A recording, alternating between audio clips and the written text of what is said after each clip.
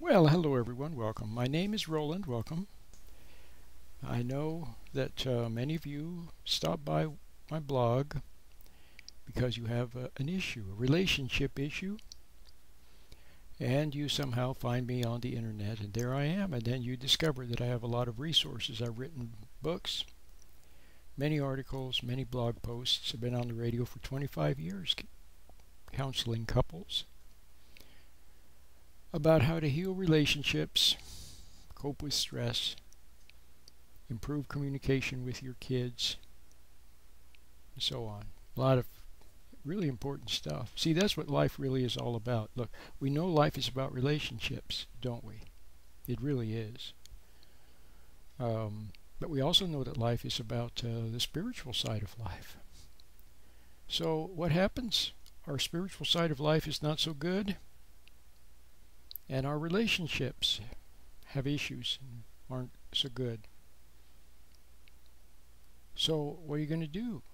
Well, you have to have a little bit of knowledge. You have to have some insight. Not so much knowledge, but some insight as to the why. The why of the relationship issues.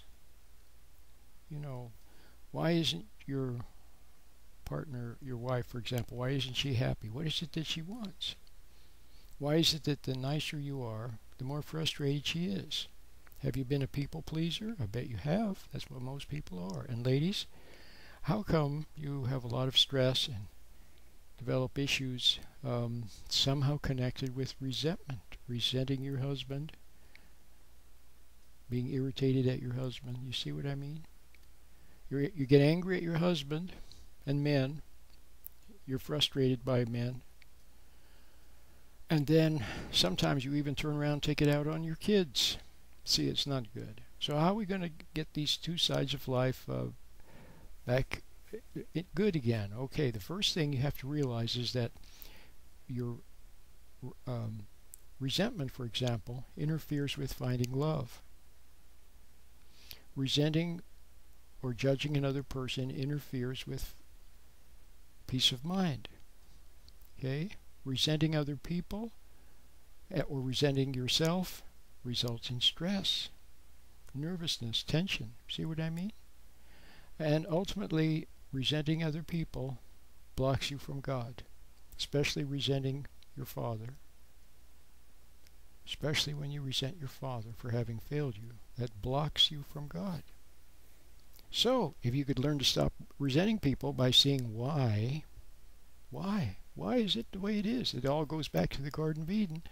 Then you could improve your relationship with God. Your spiritual side of life would come back in order again, and life could be so sweet. So, why don't you get one of my books, Myths and Mysteries of Marriage, or Forbidden Food if you have food issues, Putting the Forever Back in Love. Those are all wonderful books. Listen to some of my audio, and you'll be on your way. My name is Roland.